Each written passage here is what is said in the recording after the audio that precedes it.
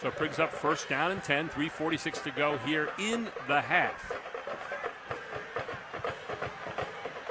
There's Nace to Goff. Goff. Look at this. Goff just explodes through that. Looking like he was going to be brought down at the line of scrimmage. Instead, he's all the way down to the 10-yard line with a first down. Great run by Goff again. It looked like he was nailed right there. If we're able to see this replay again, it's a great example of a running back who is able to stop on a dime and cut.